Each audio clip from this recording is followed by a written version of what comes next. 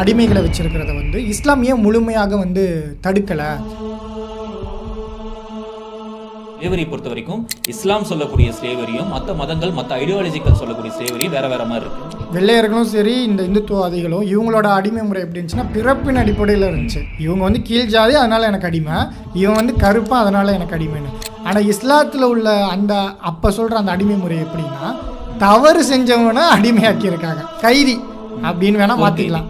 பிலால் ரலியல்லாஹு கதைக்கு வரும். ஓகேவா, என்ன ஆச்சு, மக்காவை கேப்சர் பண்ணதுக்கு அப்புறம் அவரு மனிதர்கள் எல்லாத்துக்கும் புனிதமான காபத்துல்லா மேல ஏறி நின்று பாங் சொல்றாரு. ஓகேவா, கண்டிப்பா அந்த காபால ஏறி பாங் சொன்னது நபிகள் நாயகம். இவங்க கண்ணு முன்னாடி எல்லாம் நீ வந்து கீழானவன் இல்ல, அல்லாவோட பறவையில நீ தான் மேலானவன் ஏறு அப்படின்னு சொல்லி அந்த கூஸ்பம் மூமெண்ட்டை செஞ்சு காட்டாங்க. ஸ்லேவரி அப்படின்றது அந்த காலங்களில் எல்லா நாடுகளும் ஃபாலோ பண்ண ஒரு எக்கனாமிக் சிஸ்டம் தானே தவிர அது வேற எதுவும் இல்லை. அது எல்லா நாடுகள்லயும் இருந்திருக்கு, எல்லா மதங்கள்லயும் இருந்திருக்கு, எல்லா ஐடியாலஜிக்கலையும் இருந்துச்சு.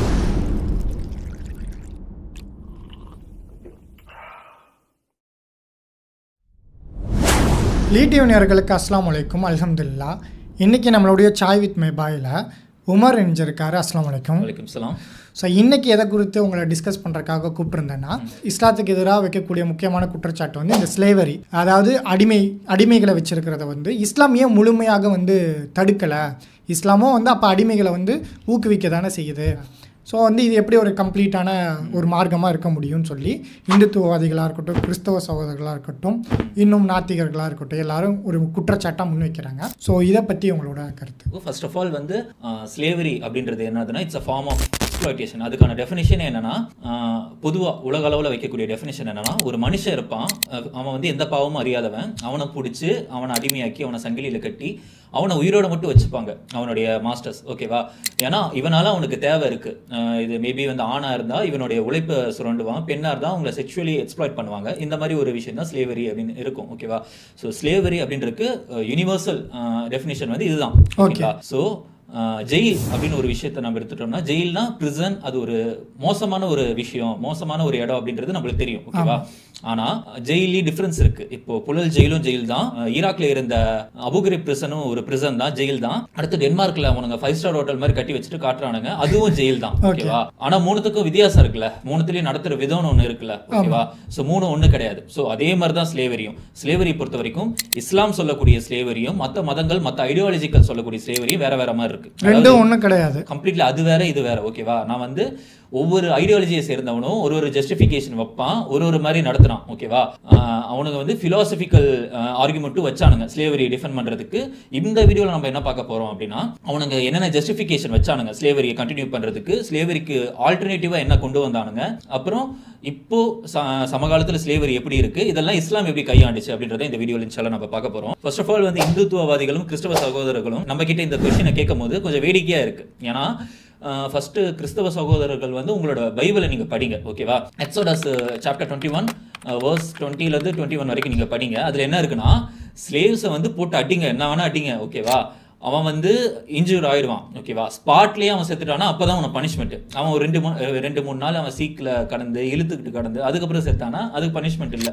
ஓகேவா, ஸ்லேவ்ஸ் அடிக்கிறத ஜஸ்டிஃபை பண்ணியிருக்காங்க. அடுத்து இந்த கான்குபைன், இந்த செக்ஸ் ஸ்லேவரி இந்த மாதிரிலாம் பேச போனாங்கன்னா இதுக்கு வந்து என்னாகமும் 31வது சாப்டர், அதுக்கப்புறம் அதில் நீங்கள் பார்க்கலாம் 17வது வேர்ஸ்னு நினைக்கிறேன், அதில் நீங்கள் பார்க்கலாம். அதுக்கப்புறம் இன்னும் நிறைய சாப்டர் சொல்ல போனோம்னா ஃபர்ஸ்ட் சாமுவேல் 15th சாப்டரில் நீங்கள் பார்க்கலாம். அப்புறம் இன்னும் பல இடங்களில் பைபிளில் நீங்கள் பார்க்கலாம் இந்த ஸ்லேவரி பற்றி நீங்கள் பார்க்கும்போது. ஓகேவா, அதே மாதிரி இந்துத்துவவாதிகள் வச்சு பார்க்கும்போது மனுஸ்மிருதியில் வந்து 8வது சாப்டரில் நீங்கள் இது சம்மந்தமான விஷயங்களை பார்க்கலாம். ஸ்லேவ்ஸ் அப்படின்றது 7 வகைப்படும் அப்படின்னு சொல்லிட்டு அவங்க சொல்லியிருக்காங்க. 7 டைப் யார்னா, போரில் பிடிக்கப்பட்டவங்க, கிஃப்டாக கொடுத்தவங்க, கிஃப்டாக வாங்கப்பட்டவங்க, அப்புறம் ஸ்லேவுடைய அந்த பரம்பரையில் வந்தவங்க, நம்ம பாகுபலியில் பார்த்துருப்போம்ல கட்டப்பா, இந்த மாதிரி பரம்பரையாக வரவங்க, இது ஸ்லேவுக்கு பிறந்தவங்க. ஓகேவா, ஸ்லேவுக்கு பிறந்தவங்க, ஒரு பனிஷ்மெண்ட்டுக்காக ஸ்லேவ் ஆகப்பட்டவங்க, இப்படி பல டைப் 7 டைப் இருக்கு. ஓகேவா, இப்படி ஒவ்வொரு டைப் ஆஃப் அடிமைகள் இருக்காங்க அப்படின்னு சொல்லிட்டு மனுஸ்மிருதியில் சொல்லப்பட்டிருக்காங்க. இப்போ மனுஸ்மிருதி எடுத்து வச்சோம்னா அர்ஜுன் சம்பத் மாதிரி ஆளுங்க என்ன சொல்லுவாங்க, அது காலத்துக்கு ஏற்ற மாதிரி மாறும், இந்த காலத்தில் அதை அப்ளை பண்ண முடியாது அப்படின்னு சொல்லுவாங்க. அதை அப்படியே தூக்கி போட்டு போயிடுவாங்க.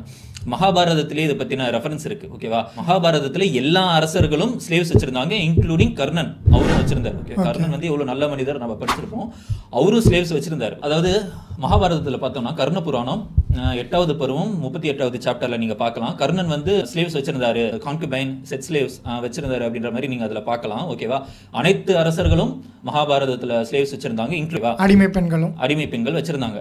அடுத்து மகாபாரதத்துல 4வது பருவம் 72வது சாப்டர்ல கிருஷ்ணன் வந்து பாண்டவர்களுடைய பசங்களுக்கு நினைக்கிறேன், அது சரியா தெரியல, அவங்களுக்கு வந்து ஜுவல்ஸும் ஜெம்ஸும் அப்புறம் இந்த கான்குபைன் இந்த ஃபீமேல் ஸ்லேவ்ஸையும் பரிசா கொடுத்தாரு அப்படின்ற மாதிரி இருக்கு. ஓகேவா, ஸோ ஸ்லேவரி அப்படின்றது அந்த காலங்களில் எல்லா நாடுகளும் ஃபாலோ பண்ண ஒரு எக்கனாமிக் சிஸ்டம் தானே தவிர அது வேற எதுவும் இல்லை. அது எல்லா நாடுகள்லயும் இருந்திருக்கு, எல்லா மதங்கள்லயும் இருந்திருக்கு, எல்லா ஐடியாலஜிக்கலையும் இருந்துச்சு. கம்யூனிஸ்ட் சொல்லுவான் நான் இங்க கை சுத்தமா இருக்கு அப்படின்னு சொல்லி சொல்லுவான். நீயும் ஃபோர்ஸ்டு லேபர் கேம்ப் வச்சிருந்திருக்க, ஸ்டாலின் காலத்துல குலாக் அப்படின்னு சொல்லுவாங்க. ஓகேவா, அதை வந்து ஃபோர்ஸ்டு லேபர் கேம்பா வச்சு மக்களை வேலை வாங்கியிருக்காங்க. ஓகேவா, ஆனா ஸ்டாலின் காலத்தில் ஒரு ஜஸ்டிஃபிகேஷன் வைக்கலாம். ஏன்னா அவங்க உள்ள இருந்தவங்களா ஃபோர்ஸ்டு லேபர் கேம்ப்ல இருந்தவங்களாம் தப்பு பண்ணவனுங்க, கிரிமினல்ஸ் தான் பிடிச்சி உள்ள போட்டாங்க. ஸோ நீங்க ஃபர்ஸ்ட் ஒரு கேள்வி கேட்டீங்க, ஏன் இஸ்லாம் வந்து மதுபானத்தை பேன் பண்ணாங்க, கேம்பிளிங்கை பேன் பண்ணாங்க, ஆனா ஏன் ஸ்லேவரி ஓவர் நைட்ல பேன் பண்ணல அப்படின்னு சொல்லி நீங்க கேட்டீங்க. நான் சொன்னல இந்த ஒரு லிஸ்ட் மனுஸ்மிருதியில வந்து 7 வகையான ஸ்லேவ்ஸ் இருந்தாங்க அப்படின்னு சொல்லி. ஸோ ஸ்லேவ்ஸ் உள்ள வராங்க அப்படின்னா இந்த 7 வகையான கதவுகள் இருக்கு. ஓகேவா, அப்போ இஸ்லாத்துல சொல்லக்கூடிய ஸ்லேவ்ஸ் வந்து எந்த மாதிரி அப்படின்னு பாருங்க. ஓகேவா, அதாவது ஒருத்தன் பிறப்புனால ஒருத்தன் ஸ்லேவ் கிடையாது. ஓகேவா, இந்த 7 டைப் நான் சொன்னல மனுஸ்மிருதியில மென்ஷன் பண்ணிருக்காங்க அப்படின்னு சொல்லிட்டு, அந்த 7 டைப்புமே இஸ்லாத்துல வர மாட்டாங்க. ஒரே ஒருத்தன் மட்டும் வருவான், வார் பிரிசனர்ஸ். ஃபர்ஸ்ட் புகாரில 2270வது ஹதீஸ்ல ஒரு ஹதீஸ் வருது, அந்த 3 பேருக்கு எதிராக நான் நிற்பேன் அப்படின்னு சொல்லிட்டு இறை தூதர் அவர்கள் சொன்ன மாதிரி ஒரு ஹதீஸ் வருது. அந்த 3 பேர்ல ஒருத்தர் யாருன்னா, யார் சுதந்திரமான ஒரு மனுஷனை வித்து அதுல வரக்கூடிய காசை வச்சு அவன் வாழ்றானோ அவனுக்கு எதிராக நான் நிற்பேன் அப்படின்னு சொல்லிட்டு. ஸோ சுதந்திரமா இருக்கக்கூடிய வந்து ஸ்லேவா ஆக்கக்கூடாது. அது வந்து ஸ்லேவுக்கு பிறந்தவங்களா இருக்கலாம், இல்லைன்னா பரம்பரை ஸ்லேவா இருக்கலாம், இல்லைன்னா இந்த மாதிரி ஒவ்வொரு கேட்டகரி வருதுல, இந்த மாதிரி சுதந்திரமா இருக்கக்கூடிய எந்த தப்பு பண்ணாத ஒருத்தனை பிடிச்சு ஸ்லேவாக்க கூடாது. இதுதான் இஸ்லாம் சொல்லக்கூடிய ஃபர்ஸ்ட் விஷயம். அதாவது ஸ்லேவ்ஸ் அந்த காலத்துல எப்படி உருவானாங்க அப்படின்னு பார்த்தோம்னா, இந்த டிரான்ஸ் அட்லாண்டிக் ஸ்லேவரி நம்ம பார்த்திருப்போம். ஓகேவா, ஆப்பிரிக்கால இருந்து கடத்திட்டு போகப்பட்ட ஆப்பிரிக்க அடிமைகள் தான் அமெரிக்காவுக்கு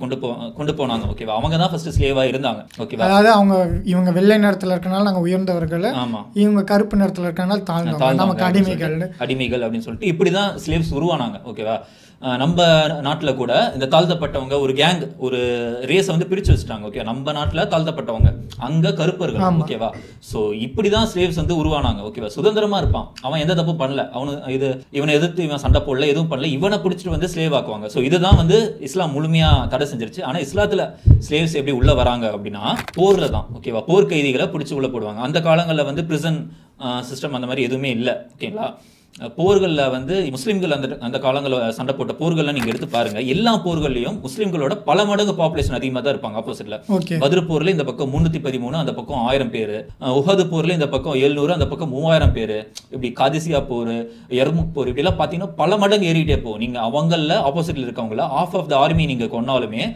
இன்னொரு ஹாஃப் மறுபடியும் ரீஆர்கனைஸ் பண்ணிட்டு உங்க கூட சண்டைக்கு வர அளவுக்கு தான் பெருசா இருப்பாங்க. ஓகேவா, ஏன்னா அது இஸ்லாம் வளர்ந்த ஸ்டார்டிங் பீரியட்ன்றப்ப நம்ம சைடு வந்து ஆளுங்க கம்மியா இருந்தாங்க. ஸோ அந்த மாதிரி இது நீங்க இன்னொரு ஆஃபை வந்து அவன் போயிட்டு போறான் அப்படின்னு நம்ம விட்டோம்னு வச்சுக்கோங்களேன், அரெஸ்ட் பண்ணாம அவனை விட்டோம்னா மறுபடியும் அவன் ரீஆர்கனைஸ் பண்ணிட்டு திரும்ப வருவான். இது வந்து நான் சும்மா சொல்ல, வரலாற்றிலேயே ஒரு பெரிய தப்பு நடந்திருக்கு. அதாவது கிங்டம் ஆஃப் ஹெவன் படம் பார்த்துருப்பீங்க, தெரியும் நினைக்கிறேன். சலாவுதீன் அய்யூபி கேமியோ பண்ணுவாரு. சலாவுதீன் அய்யூபி ரஹிமுல்லாஹை பத்தி ஒரு சின்னதாக காட்டியிருப்பாங்க. அதுல வந்து ஒரு விஷயம் காட்டியிருப்பாங்க, என்னன்னா ஜெருசலமோட அரசரை வந்து அந்த போர்ல வந்து பிடிச்சிருப்பாங்க. ஓகேவா, அவரை பிற்காலத்துல என்ன பண்ணாரு சலாவுதீன் அய்யூபி, உண்மை வரலாறுல சொல்றேன், என்ன பண்ணாரு, ரிலீஸ் பண்ணி விட்டாரு. சரி போயிட்டு போ அப்படின்னு சொல்லிட்டு விட்டாரு. அவன் என்ன பண்ணானா, அவன் தான் ஜெருசலத்துக்கு போய் 3ஆம் ரிச்சர்ட் அவர்களை வந்து கூப்பிட்டு வந்தான், எங்களுக்காக இன்னொரு போர் பண்ணுங்க அப்படின்னு சொல்லிட்டு. ஸோ 3வது சிலுவை போர் அதனால நடந்துச்சு. ஓகேங்களா, ஸோ இப்போ இந்த இடத்துல இவனை அரெஸ்ட் பண்ணி அப்படியே வச்சிருந்தா இந்த ஒரு 3வது சிலுவை போரை தவிர்த்து இருக்கலாமா இல்லையா? கண்டிப்பா. ஸோ இந்த மாதிரி ஒரு சில பிரச்சனைகள் இருக்கனால போர் கைதிகளை மட்டும் அடிமைகளா கொண்டு வருவாங்க. இப்போ கூட பாத்தீங்கன்னா இந்த போர் கைதின்றது ஒரு தேச துரோகம் மாதிரி, தேசத்துக்கு எதிரான ஒரு குற்றச்சாட்டு 2 வகையில வரும். ஸோ தேசத்துக்கு எதிராக ஒருத்தவங்க வராங்கன்னா இப்போ நவீன காலத்திலே அவங்களுக்கு எவ்வளோ பெரிய தண்டனைகள் கொடுக்கப்படுதுன்றதை நம்ம பார்த்துட்டு தான் இருக்கோம். ஸோ அதை ஒருத்தவங்கள ஒரு பிரிசன் சிஸ்டம் இல்லாதப்ப ஒரு அடிமையா பிடிச்சி வைக்கிறத பிடிச்சி ஒரு பெரிய கொஸ்டின் பண்றது வந்து ஒரு நகைப்புக்குரியதாக தான் இருக்கு.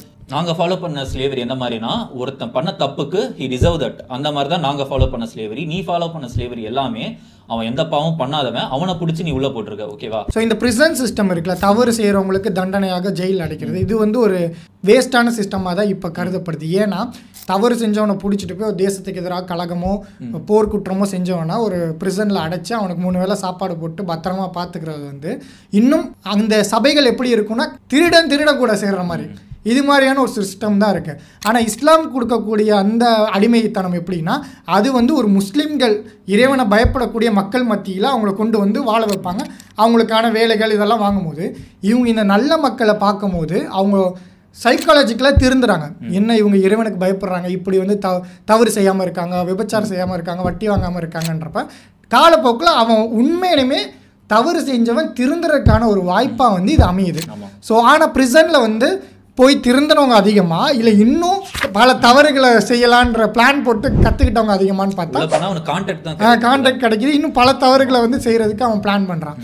ஆனால் நல்லவங்க மத்தியில் இருக்கும்போது தான் ஒரு கெட்டவனும் கூட நல்லவங்களாம் மாற முடியும். ஸோ அதுக்கு ஒரு வாய்ப்பாக இந்த இஸ்லாம் சொல்கிற ஸ்லேவரி இருக்குது. அது வந்து ரொம்ப தூரம் நம்ம போவோம். 1400 வருஷத்துக்கு முன்னாடி பேசுகிறோன்னா கூட இவனுக்கு கொஞ்சம் அக்செப்ட் பண்ணுற கஷ்டமாக இருக்கும். ரீசெண்டாக நடந்த இஷ்யூ வச்சு பேசுவோம். இப்போது தலிபான்கள் வந்து சண்டை போட்டிருந்தாங்க 20 வருஷமா. அவங்க கையால் பிரிசனர்ஸாக இருந்தவங்கள நம்ம பார்க்கல. ஒரு ஆஸ்திரேலியன் ப்ரொஃபஸர் வந்து அவங்க அரெஸ்ட் பண்ணுறாங்க, அடுத்து யுவாண்டட்லேயே அரெஸ்ட் பண்ணுறாங்க. ஓகேவா? இவங்க 2 பேரும் வெளியே வந்தக்கப்புறம் எப்படி இருந்தாங்க? ஓகேங்களா? அந்த ஆஸ்திரேலியன் ப்ரொஃபஸர் சொல்றது அல்ஹம்துலில்லாஹ் அப்படின்றாரு. இவங்க கடத்தினால தான் எனக்கு இவங்க கூட பழகிற வாய்ப்பு கிடைச்சது, இஸ்லாத்தை பற்றி தெரிஞ்சுக்கிற வாய்ப்பு கிடைச்சது அப்படின்னு சொல்லி சொல்றாங்க. யுவன்ரெட்லி போன புதுசுல எப்படி இருந்தாங்கன்னா இவங்க ஏன் நம்மள்ட்ட நடிக்கிறாங்க அப்படின்னு யோசிச்சாங்களாமா. அவங்க வந்து இயல்பா இருக்கிறாங்க. ஓகேவா? தாலிபான்கள் ஏன் இவங்க நம்ம கிட்ட நடிக்கிறாங்க, ரொம்ப நல்லவங்க மாதிரி நடிக்கிறாங்க அப்படின்ற மாதிரி யோசிச்சாங்களாமா. ஓகேவா? அதுக்கப்புறம் தான் தெரிஞ்சது இவங்க சொல்றது தான் இதுதான் உண்மை, நம்ம மேற்கத்திய நாடுகளில் வந்து பார்த்தது எதுவுமே போய் அப்படின்னு சொல்லிட்டு. அதாவது 20 வருஷமா, லாஸ்ட் 20 வருஷமா வீடியோ கேம்ஸ்ல பார்க்கலாம், சினிமாக்கள்ல பார்க்கலாம், கார்ட்டூன்ல பார்க்கலாம், மேகசின்ஸ்ல பார்க்கலாம், பத்திரிகையில பார்க்கலாம், எல்லாத்துலயுமே தாலிபான்களை வந்து திரும்ப திரும்ப திரும்ப அவங்க வந்து ஒரு இந்த பூமியில வாழக்கூடிய மனுஷங்களாவே இல்லாம ஏதோ ஒரு புராணங்கள்ல படிக்கக்கூடிய அசுரர்கள் லெவல்ல வந்து டீமனைஸ் பண்ணி வச்சிருப்பாங்க. ஓகேவா?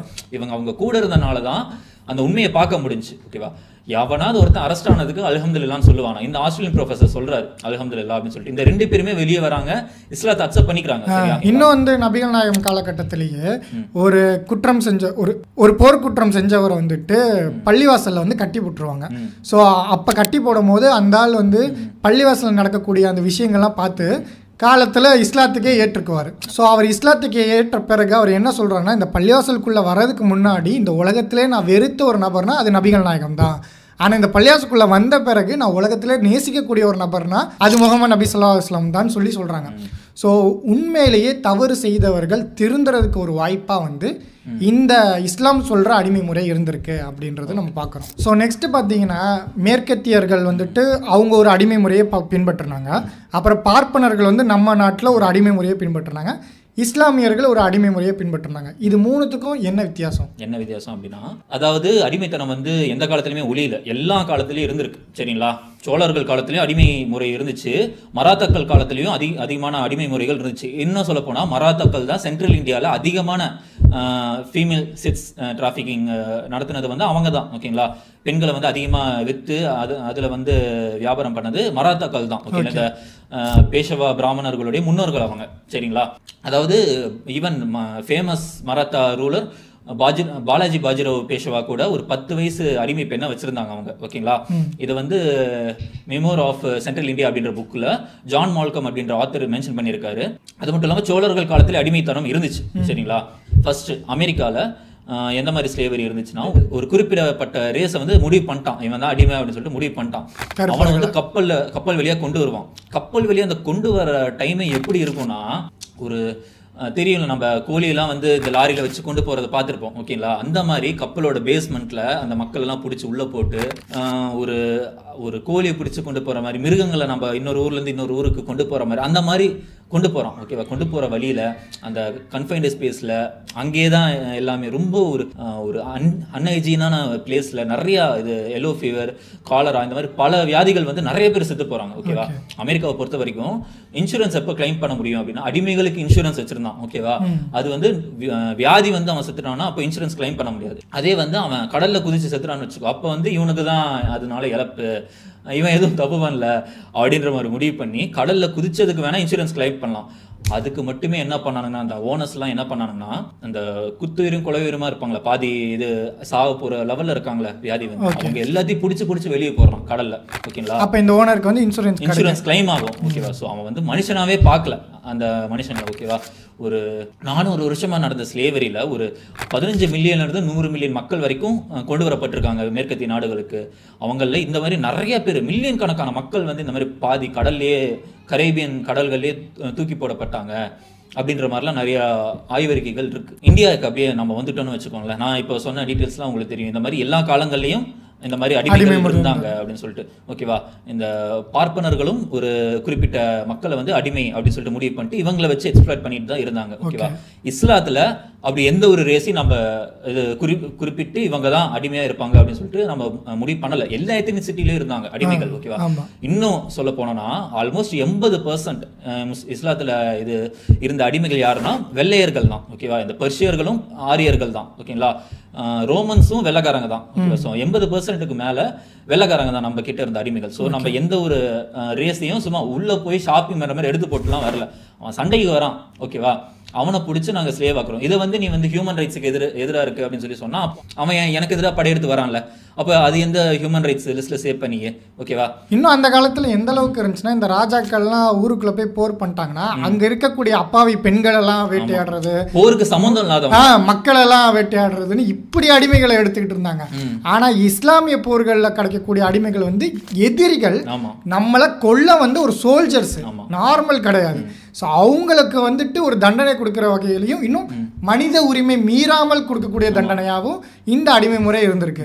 ஸோ இதை ரெண்டையும் நீங்கள் கம்பேர் பண்ணுறோன்னா மலைக்கும் மடுக்கும் உள்ள வித்தியாசம். ஓகே, அடுத்து அடிமைகள் அவங்க எப்படி ட்ரீட் பண்ணாங்க, அடிமைகளுக்கு என்னென்ன உரிமைகள் இருந்துச்சு அப்படின்னு சொல்லிட்டு நம்ம பார்க்கணும். ஓகேவா, அதாவது மேற்கத்திய நாடுகளையும் சரி, நம்ம ஊரில் பார்ப்பனர்கள் கீழே இருந்த இந்த சூத்திரர்களும் சரி, தலித்துகள்னு பொது பேர் வச்சுக்கலாம். ஓகேவா, இவங்களுக்கும் சரி, ரெண்டு பேத்துக்குமே படிக்கிறதுக்கு உரிமை கிடையாது, ப்ராப்பர்ட்டி ஓன் பண்றதுக்கு உரிமை கிடையாது. ஓகேங்களா, doctor Baba Sahib Ambedkar writings and speech அப்படின்ற புக்கில் அவர் கடுமையான வார்த்தைகள் யூஸ் பண்ணியிருப்பார். எந்த ஒரு இனமும் உலகத்துல ஒரு பிலாசபி ஆர்குமெண்ட்டை யூஸ் பண்ணி ஒரு பெரும்பான்மையான மக்களை வந்து படிப்பறிவு இல்லாதவங்களா வச்சிருக்கல, ஆனா நம்ம ஊர் பிராமணர்கள் அப்படி பண்ணாங்க அப்படின்னு சொல்லிட்டு அவர் மென்ஷன் பண்ணியிருக்காரு. ஓகேவா, அங்க மேற்கத்திய நாடுகள்லயும் படிக்கிறதுக்கு உரிமை கிடையாது, ப்ராப்பர்ட்டி ஓன் பண்றதுக்கு உரிமை கிடையாது, ஒரு கேட்டில்ஸ் மாதிரி தான் வாழ்ந்தாங்க. ஓகேவா, அவனை பொறுத்த வரைக்கும் இவன் உயிரோட இருக்கணும். ஓகேவா, அதுக்கு என்ன பண்ணுவானோ அதை பண்ணிப்பான். பேசிக்கான இது பழைய துணி கொடுப்பான், பேசிக்கான சாப்பாடு போட்டுப்பான், ஆனா அவன் அப்படியே இருக்கணும் அப்படின்றனால கொஞ்சம் அவனை உயிரோட வச்சிருப்பான். ஆனா இஸ்லாத்துல அப்படி கிடையாது.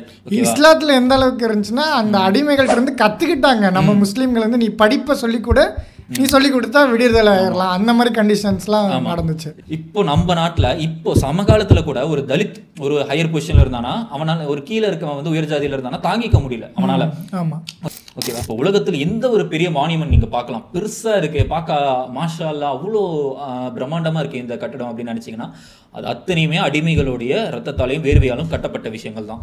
ஸோ அப்படி இருக்கும்போது இஸ்லாத்தில் குலஃபாய் ராஷிதின் காலத்தில் ஏதாவது ஒரு கட்டிடம் நீங்கள் காட்டுங்க இந்த மாதிரி இவ்வளோ பிரம்மாண்டமாக கட்டியிருக்காங்க, அடிமைகளை வச்சு வேலை வாங்கியிருக்காங்க அப்படின்னு, ஒன்று கூட இல்லை. ஓகேவா, அடுத்து அடிமைகளும் எஜமானிகளும் ஒரே மாதிரியான ட்ரெஸ் தான் போடணும், ஒரே மாதிரி தான் உட்காந்து சாப்பிடணும், ஒரே மாதிரி தான் சாப்பிடணும். ஓகேவா, இந்த மாதிரி இருந்துச்சு. ஓகேவா, அங்க வந்து அப்படி இல்லை.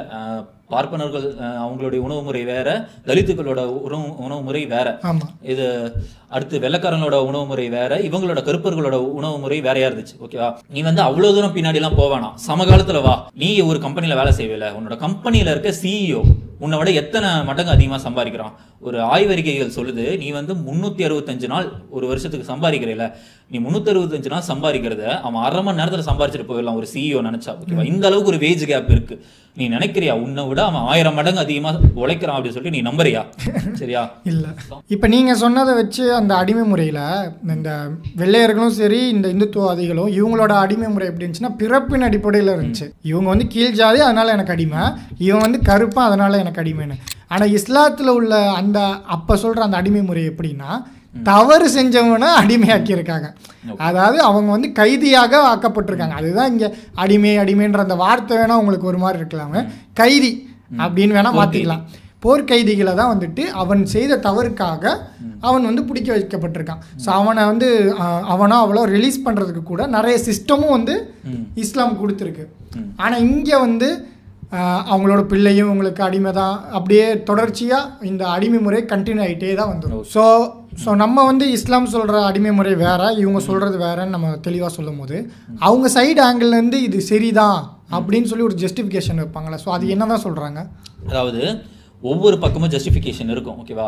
இவங்க பார்ப்பனர்கள் வைக்கக்கூடிய ஜஸ்டிஃபிகேஷன் என்னன்னா, அவங்க வந்து ஃபிலாசபிக்கலி ஒரு ஜஸ்டிஃபிகேஷன் வைப்பாங்க. நான் சொன்னேன்ல, இந்த அம்பேத்கர் சொன்னார் அப்படின்னு சொல்லிட்டு, அதாவது இவங்க வச்ச ஒரு பொலிட்டிக்கல் ஃபிலாசபி என்னன்னா அதுதான் பிராமணிசம், ஓகேவா? அதாவது மனுஸ்மிருதியில் நீங்கள் பார்க்கலாம், அதில் வரக்கூடிய விஷயம் என்னன்னா, சூத்திரர்கள் 4வது சாப்டரில் வரும், சூத்திரர்கள் பிராமணர்களுக்கு உழைக்கிறதுக்காக பிறந்தவங்க அப்படின்ற மாதிரி ஒரு ஜஸ்டிஃபிகேஷன் வைப்பாங்க. இது மூலமாக அவங்க வந்து ஸ்லேவரியை இது ஜஸ்டிஃபை பண்ணாங்க. அடுத்து மேற்கத்திய நாடுகள் என்ன பண்ணாங்கன்னா பைபிளை வச்சும் ஜஸ்டிஃபை பண்ணாங்க அவங்க பண்ணக்கூடிய ஸ்லேவரிக்கு, ஓகேவா? அது மட்டும் இல்லாமல் ப்ளஸ் டார்வின் தியரியும் அவங்களுக்கு ஒரு யூஸ்ஃபுல்லாக இருந்துச்சு. டார்வின் வந்து டிசன்ட் ஆஃப் மேன் அப்படின்ற ஒரு புக்கில் வந்து அவர் மென்ஷன் பண்ணியிருப்பாரு. ஒரு சாவேஜ் ரேஸாக இருக்காங்களே, சாவேஜ் ரேஸ்னா வெள்ளையர்கள் இல்லாதவங்க, அவங்க வந்து அவங்களோட பிளேஸை அழிச்சிட்டு இந்த சுப்பீரியர் வெல் சிவிலைஸ்டு ரேஸ் வந்து அதை வந்து எடுத்துப்பாங்க அப்படின்ற மாதிரி டார்வின் வந்து முன்வைக்கிறார். அதான் அந்த சர்வைவல் ஆஃப் தி ஃபிட்டஸ்ட் அப்படின்னு சொல்லுவாங்க. அதாவது யாருக்கு வந்து திறமை இருக்கோ அவங்க இந்த உலகத்தில் வாழ்றதுக்கு தகுதியானவங்க. ஸோ திறமை இல்லாதவங்க எப்படி வந்து ஒரு புலி வந்து மான வேட்டையாடுதோ அந்த இடத்துல புலி தான் அங்கே சர்வைவல் ஆஃப் த ஃபிட்டஸ்ட்டு. ஸோ இந்த அடிப்படையில் இவர் மனிதருக்கு ஃபிட் பண்ணுறாரு. அதாவது வெள்ளையர்கள் வந்து உயர்ந்தவர்கள், இவங்க கருப்பர்கள் தாழ்ந்தவர்களாக இருக்கும்போது இவங்க எக்ஸ்ப்ளாய்ட் பண்ணிட்டு இவங்க சர்வைவல் ஆஃப் த ஃபிட்டஸ்ட் ஆகுறாங்கன்னு அப்படின்ற மாதிரி. அது மட்டும் இல்லாமல் டார்வினோட தியரியில் அவருக்கே பல டவுட்ஸ் இருந்துச்சு. இருந்தாலும் ஜெர்மனியர்கள் வந்து அதிகமாக அவரோட தியரியை வந்து அக்செப்ட் பண்ணிக்கிட்டாங்க. இப்போ எக்ஸாம்பிள் சொல்லணும்னா ஹென்ரிக் ஜிக்லர் அப்படின்ற ஒரு பயாலஜிஸ்ட் என்ன சொல்லியிருக்காருன்னா, போர் அப்படின்றது இன்னெவிடபிளான ஒரு விஷயம், தவிர்க்க முடியாத ஒரு விஷயம். அதுதான் வந்து இந்த ஸ்ட்ராங் ரேஸுக்கும் வீக் ரேஸுக்கும் நடக்கக்கூடிய ஒரு சண்டை. அதை வச்சு தான் இந்த ஹியூமன் இந்த மனித பரிணாமம் வந்து அடுத்த லெவல் அடையும்.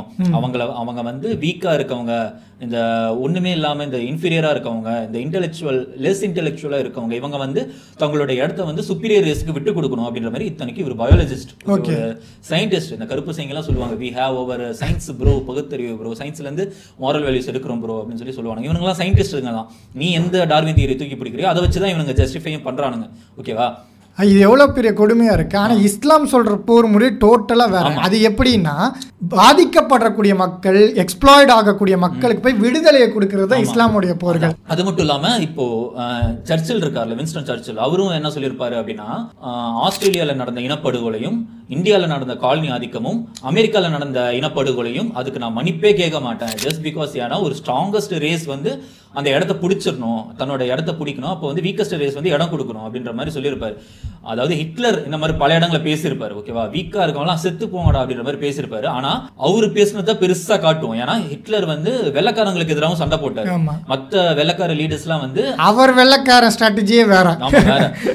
அவரு வந்து இது யூதர்களே கருப்பனா தான் பார்த்தாரு. எங்களோட கொஞ்சம் கீழே இருக்கான், இவனும் எனக்கு கருப்பன் தான் அப்படின்ற மாதிரி பார்த்தாரு யூதர்கள். ஆக்சுவலா இந்த பரிணாம வளர்ச்சியை ஏத்துக்கிறவங்க இதை ஏத்துக்கிட்டு தான் ஆகணும், இதை மறுக்க கூடாது. அவங்க ஆங்கிள் இருந்து பார்க்கும்போது பரிணாம, அதாவது குரங்குல இருந்தா மனுஷன் வந்தான்னா அது கரெக்டான வாதம் தான். அதாவது யார் வந்து சுப்பீரியராக இருக்காங்களோ அவங்க தான் வாழ தகுதியானவங்க. இவங்கள எப்போவுமே காடுகள் எல்லாத்துலேயும் பாருங்கள், ஸ்ட்ராங்கான ஒரு அனிமல் தான் அங்கே சர்வைவ் ஆகும், வீக்கான அனிமல் வந்து இதாகும். ஸோ இதை நீங்கள் மனிதனுக்கு ஃபிட் பண்ணனால தான் அவங்க இவ்வளோ பெரிய ஒரு எக்ஸ்ப்ளாய்டு வந்து ஒரு மனிதர்களை சுரண்டுறதையும் மனிதர்களாகவே பார்க்காத ஒரு தனமும் வந்திருக்கு. ஆனால் இஸ்லாம் வந்துட்டு அதுக்கு மாற்று சொல்லுது, இறைவன் நம்மளை படைத்தான், நம்ம எல்லாருமே சமம் அப்படின்னு சொல்லும் போது தான் இந்த இது உடையும். அதான் அடுத்து சொல்ல வந்தேன். அதாவது அரிஸ்டாட்டில் கூட ஒரு பிலாசபிக்கல் ஆர்குமெண்ட் வச்சிருப்பாரு, மனிதர்களில் ஒரு சிலர் வந்து அடிமைகளை இருப்பதற்கே பிறந்தவங்க தான் அப்படின்ற மாதிரி ஒரு ஆர்குமெண்ட் வச்சாங்க. எல்லாருமே ஒரு பிலாசபிக்கல் ஆர்குமெண்ட் வச்சிருந்தாங்க. அதனால தான் கார்ல் மார்க்ஸ் என்ன பண்ணாருன்னா தனக்கு தானே ஒரு பிலாசபிக்கல் ஆர்குமெண்ட் கிரியேட் பண்ணிக்கிட்டாரு. அதுக்கு பேர் தான் டயலெக்டிக்கல் மெட்டீரியலிசம் அப்படின்னு சொல்லுவாங்க, ஓகேவா? ஹெகலின் பிலாசபில இருந்து மருவி வந்திருக்கும். அதே மாதிரி இஸ்லாம் ஒரு தனித்துவமான ஒரு பிலாசபியை வச்சது. அதுதான் எந்த ஒரு அரபியும் எந்த ஒரு அரபி அல்லாதவருக்கும் ஏற்றவரோ தாழ்ந்தவரோ கிடையாது, எந்த ஒரு கருப்பரும் எந்த ஒரு வெள்ளையர் கிட்டையும் ஏற்றவரோ தாழ்ந்தவரோ கிடையாது அப்படின்னு சொல்லிட்டு இந்த பிலாசபிக்கல் ஆர்குமெண்ட்ல இது அத்தனையுமே உடஞ்சு போகுது இல்ல. சோ பிறப்பால எவனுமே வந்து அடிமையாக முடியாது. அடிமைத்தனத்துக்கு இஸ்லாம் எந்த ஒரு ஜஸ்டிபிகேஷனும் வைக்கல, சரிங்களா? பிறப்பின் அடிப்படையில் அவங்க வந்துட்டு எவல்யூஷனை ஏத்துக்கிட்டா இது கரெக்டு தான். ஆமா, என்ன சொல்ற? அது அங்க சொல்லுங்க. அதெல்லாம் சொல்லிட்டேன்ல. அப்புறம் எப்படி இவங்க இதை மறுக்கிறாங்கன்னு புரிய முடியுது. எவல்யூஷன் ஏற்ற எவல்யூஷன் படி இது கரெக்ட் தான். ஏன்னா நம்ம ஒரு ஆடு மாடு வாங்குறோம், அது நம்ம என்ன பண்ணுவோம், இது அதுகிட்ட பர்மிஷன் கேட்டால் பால் கறக்கணும் அந்த மாதிரி தான். ஓகேவா? அதாவது இன்னும் சொல்ல போனா இந்த கம்பேரிசன்லயே நம்ம வந்து இன்னொரு எக்ஸாம்பிள் சொல்லணும்னா, இவங்களுக்கு சாதாரண மக்களுக்கு புரியக்கூடிய வகையில நான் எக்ஸ்பிளைன் பண்றேன். அது என்னதுன்னா, ஜங்கோ அன்செயின்ட் படம் பார்த்திருப்பீங்க. ஓகேவா? ஒரு சீன் வரும் என்னன்னா, அந்த ஜங்கோ அப்படின்றவர் வந்து கருப்பர் குதிரையில போற மாதிரி ஒரு சீன் வரும். ஓகேவா? அப்படியே பாக்குறவங்க வந்து ஆச்சரியமா பார்ப்பாங்க அந்த சீன்ல. ஏன் அப்படின்னு கேட்டா, அந்த கருப்பர்களை வந்து அவங்க குதிரையில பார்த்ததே இல்லை. ஓகேவா? அடுத்து அசுரன் படம் வருவோம். அசுரன் படத்துல வந்து செருப்பு போட்டு போற மாதிரி ஒரு சீன் வரும். ஓகேவா? ஏன்னா தாழ்த்தப்பட்டவங்க செருப்பு போட்டு அந்த இடத்துல போனதே இல்லை. ஓகேவா? ஸோ இந்த சீனை வச்சு கம்பேர் பண்ணி உலக சினிமா ரசிகர்கள் என்ன பண்ணுவாங்கன்னா, சே எப்படி பிரில்லியண்டா எடுத்திருக்காங்க பாத்தீங்களா, கூஸ் பம்ஸா இருக்குல்ல இது கேட்கறதுக்கு அப்படின்ற மாதிரி இது பண்ணுவாங்க. ஓகேவா? பிலால் ரலியல்லாஹு கதைக்கு வரும். ஓகேவா? என்ன ஆச்சு, மக்காவை கேப்சர் பண்ணதுக்கு அப்புறம் அந்த முஸ்லிம்கள் மட்டும் காபத்துல்லா வந்து புனிதமா நினைக்க மாட்டோம், அரபியர்களும் அந்த காலத்து அரபியர்களும் அதை வந்து புனிதமா நினைச்சாங்க. ஓகேவா?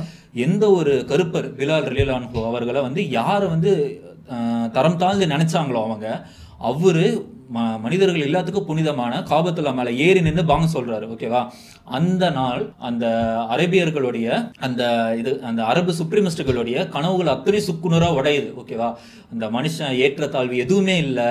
அந்த நீங்க இந்த சீன்லாம் சொன்னீங்களா, அந்த ஒருத்தன் குதிரையில போறதும் ஒருத்தன் செருப்பு போட்டு போறதும், இதெல்லாம் ஒண்ணுமே இல்லை அதுக்கு முன்னாடி. கண்டிப்பா அந்த காபால ஏறி பாங் சொல்ல சொன்னது நபிகள் நாயகம் சொல்லலாம். இவங்க கண்ணு முன்னாடி எல்லாம் நீ வந்து கீழானவன் இல்ல, அல்லாவோட பறவையில நீ தான் மேலானவன், ஏறு அப்படின்னு சொல்லி அந்த கூஸ்பம் மூமெண்ட்டை செஞ்சு காட்டாங்க. அது மட்டும் இல்லாம ஜங்கோ அன்செயின்ட் படம் பாத்தீங்கன்னா தெரியும், கதை என்ன, ஒரு கருப்பர் இது அவர் வந்து அந்த வெள்ளைக்கார மாஸ்டர் வந்து ரொம்ப கொடுமை பண்றான். ஓகேவா? அவரை வந்து ஒரு அந்த சொசைட்டிலே இருக்கக்கூடிய ஒரு நல்ல வெள்ளைக்காரன் வந்து காசு கொடுத்து வாங்குறான். வாங்கிட்டு போய் பிற்காலத்தில் இவன் என்ன பண்ணுறான், இந்த ஜங்கோ என்ன பண்ணுறான், கொஞ்சம் ட்ரெயின் பண்ணி ஒரு சமமாக அந்த கருப்பர்கள் மாதிரியே ட்ரெஸ் எல்லாம் போட ஆரம்பிக்கிறான். பிற்காலத்தில் என்ன பண்ணுறான், அந்த ஸ்லேவ் மாஸ்டர் ஒருத்தன் கொடுமை பண்ணான்ல இவரை, அவரே கொல்றான் பிற்காலத்தில். பிலால் ரலியல்லாஹுடைய ஸ்டோரி என்ன, வரலாறு என்ன, இதே தான். ஓகேவா? அட்லீஸ்ட் எங்களோட ஹீரோஸ் யாருமே ஃபிக்ஷனல் கிடையாது, எல்லாருமே ரத்தமும் சதையுமே இந்த பூமியில வாழ்ந்த மனிதர்கள் தான். ஓகேவா? நீ இப்போ படத்துல காமிக்கிற ஒரு விஷயத்த நாங்கள் 1400 வருஷத்துக்கு முன்னாடியே ரியல்ல செஞ்சு காமிச்சிட்டோம். ஓகேவா? ஸோ பிலால் கையால தான் அவரோட மாஸ்டர் வந்து போரில் கொல்லப்படுவார், போரில் கொல்லப்படுறாரு. ஸோ அந்த காலத்தெல்லாம் விட்டுங்க, இப்போ வந்து ஸ்லேவரியெல்லாம் ஒழிச்சிட்டோம் அப்படின்னு வெள்ளையர்களாக இருக்கட்டும் இவங்களாம் சொல்கிறாங்களே, ஸோ அவங்க எந்த முறையில் ஒழிச்சதா சொல்கிறாங்க, இஸ்லாம் இதுக்கு என்ன சொல்கிறது? ஃபர்ஸ்ட் ஆஃப் ஆல் இந்த அடிமைத்தனம் வந்து ஒழிஞ்சிருச்சு, மொத்தமாக இந்த உலகத்தில் ஒழிஞ்சிருச்சு, ஆனால் நீங்கள் மட்டும்தான் உங்களோட லாவில் மட்டும்தான் அடிமைத்தனம் இருக்குது அப்படின்னு சொல்லி ஒரு குற்றச்சாட்டு முன்வைக்கிறாங்க. அப்போ அடிமைத்தனம் ஒழிஞ்சிருச்சு அப்படின்னு அவங்க சொன்னாங்கன்னா அவங்க தான் சொல்கிறாங்க, அது உண்மை இல்லை. ஒழிஞ்சிருச்சு அப்படின்னா அதுக்கு மாற்ற ஏதாவது அவங்க கொண்டு வரணும்ல. இப்போ சமூகத்துடைய படிநிலைகள் நம்ம பார்க்குறோம். வந்து அடிமைத்தனத்துக்கு மாற்றா என்ன எக்கனாமிக் சிஸ்டம் வந்துச்சு அப்படின்னா ஃபியூடலிசம். ஓகேவா? இது வந்து நிலப்பிரபுத்துவம் அப்படின்னு சொல்லுவாங்க. அதாவது மன்னர் இருப்பார், அவருக்கு கீழே நிலப்பிரபுக்கள் இருப்பாங்க, மதகுருக்கள் இருப்பாங்க. இவங்களாம் வந்து இவங்களுக்கு வந்து மன்னர் வந்து பெரிய அளவில் நிலங்களை பிரித்து கொடுத்துருவாங்க. சரி, இந்த நிலங்களை வச்சு மக்களை வேலை வாங்கி இது ராப்பகலாக புழிஞ்சு எடுத்து அதில் வர காசு அப்படியே மொத்தமாக லம்பாக அடிச்சுட்டு கொஞ்சம் அதுலேருந்து வரக்கூடிய பணத்தை வந்து வரியாக கொடுப்பாங்க மன்னருக்கு. லாஸ்ட் வீடியோவில் கூட நீங்கள் பேசியிருப்பீங்க அதை பற்றி, இது இஸ்லாமிக் எக்கனாமிக் சிஸ்டம் அப்படின்னு பேசும்போது நீங்கள் பேசியிருப்பீங்க. அடுத்து ஃபியூடலிசம்க்கு அடுத்து வந்தது தான் முதலாளித்துவம். ஓகேவா? அது என்னன்னா எல்லாருமே இன்வெஸ்ட் பண்ணலாம், எல்லாருமே பணக்காரங்களாகலாம் அப்படின்னு சொல்லிட்டு அவங்க வைக்கக்கூடிய ஒரு விஷயம். அது கேட்கும்போது நல்லா இருக்கும், ஆனால் நடைமுறையில் அது ஒத்து வராது. ஏன்னா இஸ்லாம் வந்து அதை எதிர்த்து தான் பேசியிருக்கு. சரிங்களா?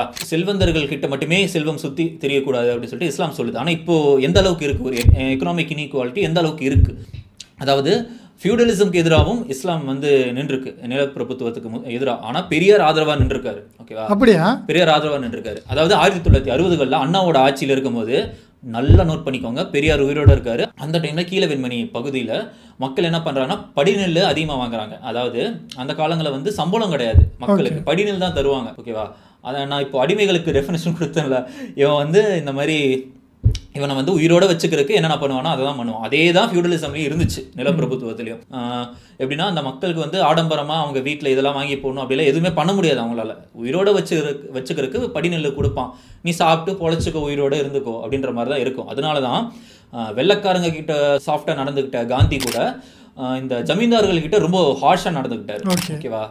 காந்தியவே கோவப்படுத்திருக்காங்கன்னா இப்போ வரலாறுல எவ்வளவு ஆட்டம் போட்டிருப்பானுங்க நீங்க பாக்கணும். ஓகேவா? இவனுங்க ஒழுங்கா இருந்திருந்தா மாவோயிஸ்டுகள் இல்ல, நக்சலைட்டுகள் இல்ல, அவங்கெல்லாம் இல்ல. சரி, அவங்கள விட பெரிய பெரிய அநியாயங்கள் இவங்க பண்ணியிருக்கானுங்க வரலாறு முழுக்க. நிலப்பிரபுக்கள். ஓகேங்களா, இஸ்லாமும் இதுக்கு எதிராக தான் நின்றுருக்கு. ஸோ இது ரிலேட்டடாக ஒரு ஹதீஸே வரும், யார் வந்து ஒருத்தரோட நிலத்தை அநியாயமாக அபகரிக்கிறாரோ அவருடைய கழுத்தில் நாளை மறுமையில் 7 உலகங்கள் தொங்க விடப்படும் அப்படின்னு சொல்லிட்டு ஒரு ஹதீஸே இருக்கு. அந்த அளவுக்கு வந்து நிலப்பிரபுத்துவத்துக்கு வந்து இஸ்லாமும் எதிராக தான் நின்றுருக்காங்க. மாப்பிள முஸ்லீம்கள் போராட்டம் எதனால நடந்துச்சு? மாப்பிள முஸ்லீம்கள் எதை முன் வச்சாங்க? நிலம் அல்லாஹ் கொடுக்கறது, அதை உரிமை கொண்டாடுறதுக்கு உனக்கு என்னடா ரைட்ஸ் இருக்கு அப்படின்னு தான் கேட்குறாங்க. அந்த அளவுக்கு அநியாயங்கள் பண்றாங்க. சரியா அவனுங்க.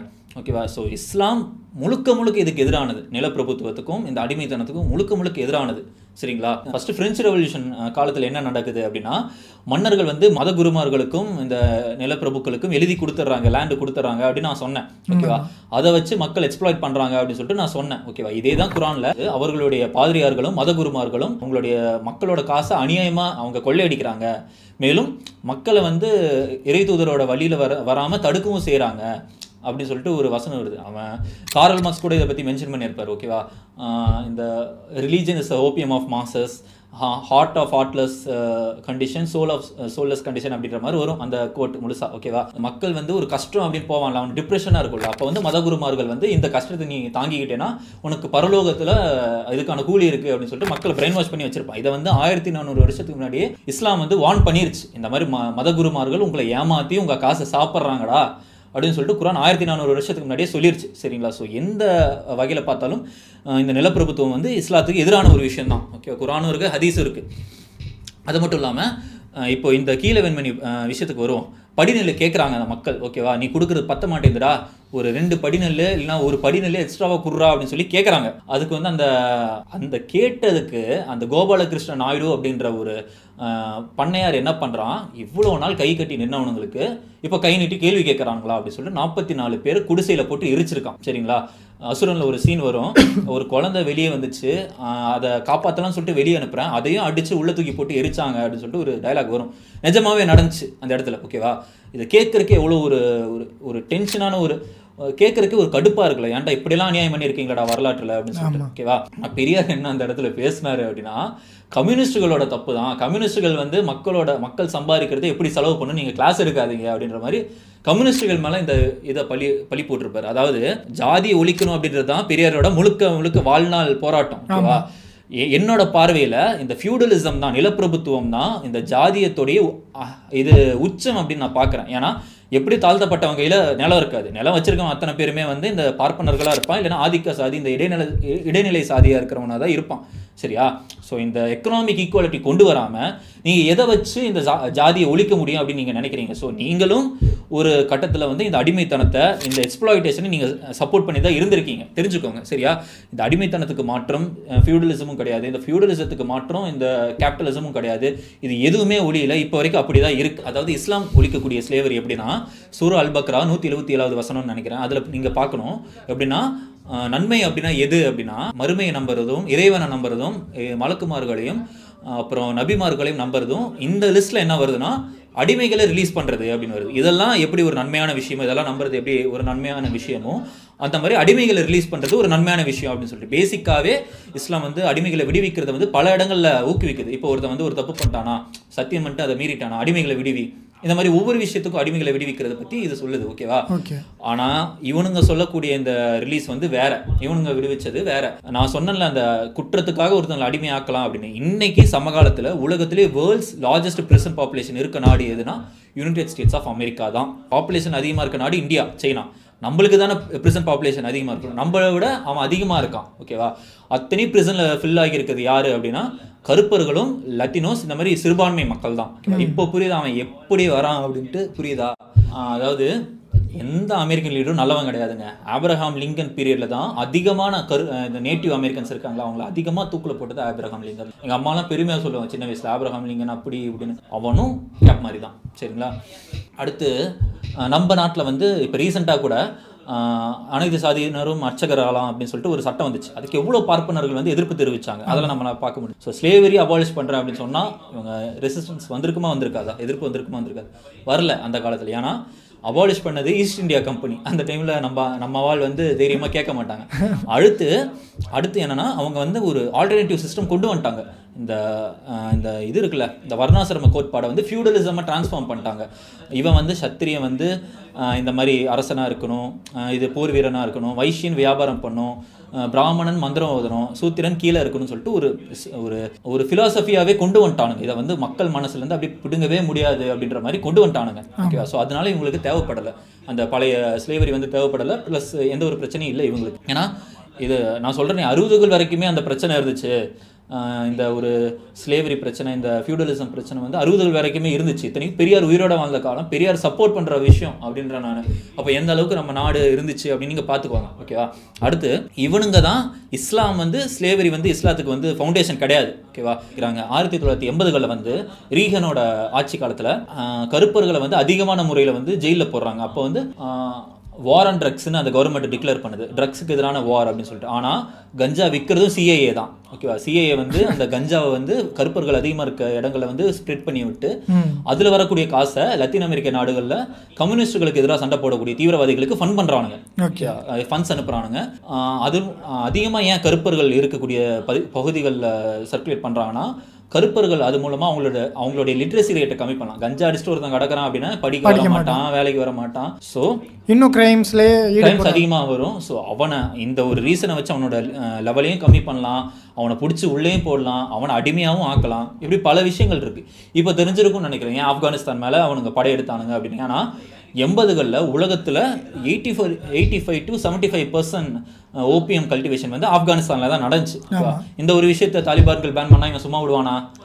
அதில் தான் சண்டை ஆரம்பிச்சது. ஓகேவா? அது மட்டும் இல்லாமல் இப்போ நம்ம பிராமணர்கள் என்ன பண்ணுறாங்கன்னா, இந்த குலக்கல்வி திட்டம், நியூ எஜுகேஷன் பாலிசி அப்படின்னு சொல்லிட்டு எல்லாரும் இப்படி தான் வரானுங்களே தவிர எவனும் ஒழிக்கணும் அப்படின்னு சொல்லிட்டு ஒரு மாரலி அவனுங்க பண்ணல. சரியா? அது மட்டும் இல்லாமல் ஆப்ரஹாம் லிங்கன் பண்ணதும் வந்து அதுவுமே வந்து அந்த ரிஃபார்மேஷனுமே வந்து நல்லவங்க பாவம் அப்படின்றக்காகலாம் பண்ணல. ஓகேவா? அவரு பண்ண ரீசன் வந்து அடிமைகளை நம்ம வச்சிருக்கோன்னு வச்சுக்கோங்க, அவனுக்கு உடம்பு சரியில்லைனா நம்ம தான் பார்த்துக்கணும், அவனுக்கு ட்ரெஸ் நாம தான் கொடுக்கணும், அவனுக்கு சாப்பாடு நாம தான் போடணும். அதே இந்த அடிமையை வெளியே விட்டு நீ வந்து சாப்பாடு வாங்கணுமா, நான் பர்கர் கடை வச்சுருக்கேன், என்கிட்ட வந்து வாங்கு, உனக்கு வந்து படிப்பு வேணுமா, நான் ஸ்கூல் நடத்துகிறேன் வந்து படி, இது எல்லாத்துக்கும் வேலை வேணுமா, நானே வேலை கொடுக்குறேன், சம்பளம் கொடுக்குறேன், அதை இதிலெல்லாம் செலவு பண்ணிடு அப்படின்னு சொல்லிட்டு இப்படி ஒரு ஆல்டர்னேட்டிவாக ஒரு கேபிட்டலிசம் ஃபியூடலிசம் இப்படி கொண்டு வரும்போது இவனுக்கு வந்து இன்னும் லாபம் அதிகமாக வருது. ஸோ இதனால தான் வந்து அவங்க பண்ண அபாலிஷன் வந்து அவனோட ஃபினான்ஷியல் இன்ட்ரெஸ்ட்டுக்காக நடந்துச்சே தவிர நாம் பண்ண அபாலிஷன் மட்டும்தான் இந்த நம்மளுடைய மாரல் இன்ட்ரெஸ்ட்டுக்காக நடந்த ஒரு விஷயம். ஓகேவா? இப்போ நம்ம வாழ்ந்துட்டு இருக்கக்கூடிய காலத்தில் நீங்கள் இப்போ நான் வந்து ஒரு பணக்கார முதலாளின்னு வச்சுக்கோங்க, நீங்கள் எனக்கு கீழே வேலை செய்கிற ஒரு தொழிலாளி. ஓகேவா? உங்களோட பல மடங்கு நான் ஆல்ரெடி சம்பாதிக்கிறேன். ஆனால் உங்களுக்கு வந்து சம்பளன்ற பேரில் கொஞ்சம் பணத்தை கொடுக்குறேன், நீங்கள் அதை வாங்கிட்டு வெளியே போவீங்க, பைக் வாங்கணும்னு ஆசைப்படுவீங்க. ஓகேவா? பைக் வாங்கணும், இஎம்ஐயில் எடுக்கணும், அந்த பேங்க்கில் லோன் வாங்குறீங்கன்னு வச்சுக்கோங்க, அந்த பைக் கம்பெனியும் என்னதாக இருக்கும், அந்த பேங்க்கும் என்னதாக இருக்கும். சரியா? இதெல்லாம் வாங்கிட்டு டயர்டாக இருக்குது, ஒரு கூல்ட்ரிங்க்ஸ் குடிப்போன்னு போனோன்னா அந்த கூல்ட்ரிங்க்ஸ் கம்பெனி என்னதாக இருக்கும். ஸோ கேபிட்டலிசம் கிரியேட்ஸ் அ மோனோபோலி. ஓகேவா? அந்த ஆட்டை நான் வெளியே அவுத்து விட்டுறேன், அது போய் சம்பாரிச்சிட்டு வந்து பணத்தை என்கிட்ட கொடுக்குது, ப்ளஸ் என்கிட்ட தான் அது, எனக்கு கீழே தான் அது இருக்குது. ஓகேங்களா? அதாவது இதுக்கு இன்னொரு எக்ஸாம்பிள் சொல்லணும்னா, ஆப்ரஹாம் லிங்கன் ரிலீஸ் பண்ணதுக்கு அப்புறமும் 2.5 வருஷம் கழிச்சு அந்த ஸ்லேவ்ஸ் எல்லாம் அப்படிதான் இருக்காங்க அவங்க முதலாளிகளுக்கு கீழே. ஏன்னா உங்கள்கிட்ட ப்ராப்பர்ட்டி இல்லை, வேற எதுவுமே இல்லை, படிப்பு இல்லை, எதுவுமே இல்லை. ஓகேவா? இஸ்லாம் ஒழிச்சக்கு அப்புறம் எந்த மாதிரி ஸ்லேவ்ஸோட நிலைமை இருந்துச்சு, ஆப்ரஹாம் லிங்கன் ஒழிச்சக்கு அப்புறம் ஸ்லேவ்ஸோட நிலைமை எந்த மாதிரி இருந்துச்சுன்னு ஒரு கம்பேரிசன் பார்க்கலாம். இப்போ ஓகே, இஸ்லாத்தில் ஒரு ஸ்லேவ் லிபரேட் ஆனார்னா, விடுதலை பெற்றார்னா அது யாரு? பிலால் ரலியல்லாஹு வச்சுப்போம். ஓகேவா? அவர் வந்து ரசூலுல்லாவை பற்றி எந்த ஒரு ஒப்பீனியனில் இருந்தார்? ஓகேவா? ரசூலுல்லாவை வெறுத்தார். அவர் வந்து எந்த அளவுக்கு ரசூலுல்லாவை நேசிச்சார் அப்படின்னா, அவர் இறை தூதர் அவர்களுடைய இறப்புக்கு அப்புறம் என்னால் மதீனாவில் இருக்கவே முடியாது, எங்கே பார்த்தாலும் அவரோட ஞாபகம் வருது அப்படின்ற மாதிரி அந்த அளவுக்கு ஒரு அவருடைய வரலாறு படித்தோம்னா அப்படி இருக்குது. அவருடைய ரசூலுல்லாஹ் மேலே அவர் வச்சிருந்த அன்பு வந்து அவ்வளோ பியூராக இருக்குது. ஓகேவா? இதே வந்து வெஸ்டர்ன் கண்ட்ரீஸில் எடுத்துகிட்டு போவோம். இவர் ஆப்ரஹாம் லிங்கன் வந்து அடிமைத்தனத்தை ஒழிச்சாருன்னு சொல்கிறாங்களே, அவங்க சொல்கிறாங்களே அப்படின்னா அந்த அடிமைகள் அவர் நேசிச்சிருக்கணும்ல. பாட்சி மிச்னர் அப்படின்ற ஒரு அடிமை பெண் என்ன சொல்கிறாங்க அப்படின்னா, எங்கள் கிட்ட ப்ராப்பர்ட்டிஸ் கிடையாது, எங்களுக்குன்னு படிப்பு கிடையாது, வெளியே அனுப்புனா எங்களுக்குன்னு என்ன இருக்குது? ஓகேவா? 2 பாம்புகள் இருக்குது, 2 பாம்புமே விஷம் நிறைஞ்சிருக்கு, ஒன்று நார்த்தில் இருக்குது, இன்னொன்று சவுத்தில் இருக்குது. நான் சொன்னேன்ல, இவங்க நார்த்தில் இருக்கவங்க அடிமைத்தனத்தை வேறு மாதிரி ரிஃபார்ம் பண்ணுன்னு சொன்னாங்க, சவுத்தில் இருக்கவங்க அடிமைத்தனத்தை அப்படியே வச்சிருக்கணும்னு சொன்னாங்க அப்படின்ட்டு. ஓகேவா? அவங்க சொல்கிறாங்க 2 விஷம் நிறைஞ்ச பாம்புகளும் இருக்குது, ஒன்று நார்த்தில் இருக்குது, ஒன்று சவுத்தில் இருக்குது. சவுத்தில் இருக்க பாம்பு வந்து அடிமைத்தனத்தை சொல்லுது, நார்த்தில் இருக்க பாம்பு வந்து ஃப்ரீடம் அப்படின்னு சொல்லுது, 2மே விஷம் நிறைஞ்ச பாம்பு தான் அப்படின்னு சொல்லிட்டு ஆப்ரஹாம் லிங்கனை விஷம் நிறைஞ்ச பாம்புன்னு சொல்கிறார். ஏன்னா ஒன்றுமே இல்லை இவன் கையில், வெளியே போனால் அடுத்து என்ன பண்ணுவோம், அடுத்த வேலை சாப்பாட்டுக்கு வழி இல்லை, பிளான்டேஷன் இவன் கையில் தான் இருக்குது. அப்போ வந்து மறுபடியும் இவன்ட்டு தான் வேலைக்கு வர்றோம். ஓகேவா, உமர் அலி அல்லாஹு காலத்தில் வந்து இப்போது இஸ்லாத்தில் வந்து முஹத்தபா அப்படின்னு வந்து ஒரு முறை இருக்குது. ஒரு ஸ்லேவ் வந்து அந்த மாஸ்டர் கீழே இருக்க விரும்பலை அப்படின்னா அவன் வந்து அக்ரிமெண்ட் போடலாம். ஓகேவா, அதாவது இஸ்லாமும் வலியுறுத்துது. ஓகேவா, இது ஸ்லேவை வந்து ரிலீஸ் பண்ணணும் அப்படின்ட்டு. சப்போஸ் அந்த மாஸ்டர் வந்து இன்டென்ஷனலாக அவன் வச்சுருக்கான் ஸ்லேவை ரிலீஸ் பண்ணுறதுக்கு அவனுக்கு விருப்பம் இல்லைனா கூட ஸ்லேவுக்கும் ஒரு ஆப்ஷன் இருக்குது, அதுதான் முஹத்தபா. ஓகேவா, அது வந்து ஒரு அக்ரிமெண்ட், ஸ்லேவுக்கும் மாஸ்டருக்கும் ஒரு அக்ரிமெண்ட். ஓகேவா, அதுபடி அந்த மாஸ்டர் வந்து ஒரு குறிப்பிட்ட தொகையை சொல்லுவான், அதை போய் அவன் சம்பாரிச்சுட்டு வந்து அந்த தொகையை கொடுத்தானா ரிலீஸ் ஆகி வெளில போயிடலாம். ஓகேவா, இப்போ வந்து உமர் அலி அல்லாஹு காலத்தில் எப்படி வந்துச்சுன்னா அந்த அடிமைகளுக்கும் அந்த அந்த அக்ரிமெண்ட்டுக்கான காசை கொடுத்து மாஸ்டர் கிட்டேருந்து விடுதலை ஆகிட்டு ப்ளஸ் இந்த அடிமை வெளியே போகிறான்னா இவனுக்கு வேறு வழி இருக்காதுல்ல, அதுக்காக அதுக்கும் அவனுக்கான தொகையை வந்து கவர்மெண்ட் வந்து பைத்துல் மால்லேருந்து கொடுப்பாங்க. ஓகேவா, ஸோ இந்த ஸ்லேவ் ஓனருக்கும் லாஸ் கிடையாது, அந்த ஸ்லேவும் இனிமேல் வாழ்க்கையில் பொழைச்சிக்க முடியும். அந்த மாதிரி ஒரு சுச்சுவேஷன் தான் இருக்குது. ஓகேவா, ஸோ ஸ்டார்டிங் ஸ்டேஜில் இந்த ஸ்லேவரி இஸ்லாத்தில் இருந்தாலும் அது படிப்படியாக குறைக்கிறதுக்கான வேலைப்பாடுகள் தான்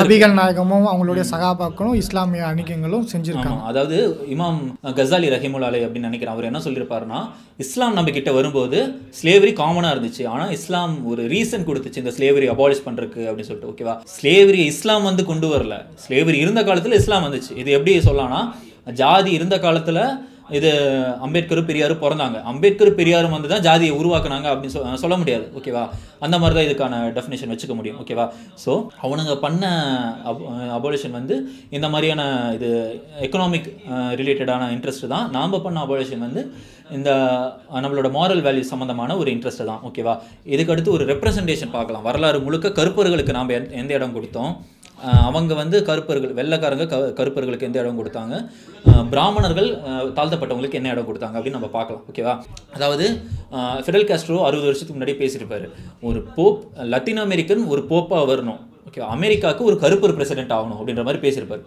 அப்படின்னா பராக் ஒபாமா கருப்பர் தானே அப்படின்னு சொல்லிட்டு முன் வைப்பானுங்க. பராக் ஒபாமா எந்த வகையில் கருப்பர்களோட ரெப்ரசன்டேஷனாக இருக்க முடியும்? 2016 ஆல்மோஸ்ட் 8 நாடுகள் மேலே 26,000 குண்டுகள் போட்டிருக்காரு அவர். கருப்பர்கள் நாட்டில் தான், சோமாலியா, சுடான், இதெல்லாம் வந்து கருப்பர்கள் அதிகமாக வாழக்கூடிய நாடுகள் தான். சரியா, இவர் எப்படி கருப்பர்களோட ரெப்ரசன்டேஷனாக இருக்க முடியும்? அதாவது தன்னுடைய ஒயிட் சுப்ரிமசி தெரியக்கூடாது அப்படின்றக்காக தான் தங்களுடைய செனட்டில் வந்து கருப்பர்களையும் லத்தினோஸையும் வந்து அமெரிக்கா வச்சிருக்காங்களே தவிர மற்றபடி அவங்க ஒயிட் சுப்ரிமிஸ்ட் ஸ்டேட்டு தானே தவிர வேறு எதுவுமே இல்லை. அடுத்து பார்ப்பனர்கள் எந்த மாதிரி ரெப்ரசன்டேஷன் கொடுத்துருக்காங்க? ஓப்பனாக ஒரு சூத்திரர் இது வரைக்கும் வரலாறுல ஆட்சியாளராக உட்கார்ந்துருக்காங்களா? அதாவது டெல்லி சுல்தான்களையும் மொகலாயர்களையுமே பார்ப்பனர்கள் வந்து ஏற்றுக்கிட்டாங்க, ஒரு லெஜிட்டிமேட் ரூலர்ஸாக ஏற்றுக்கிட்டாங்க. அவங்க ஆட்சிக்கிலே இருந்தாங்க, பிரிட்டிஷ்காரங்க ஆட்சிக்கிலே இருந்தாங்க.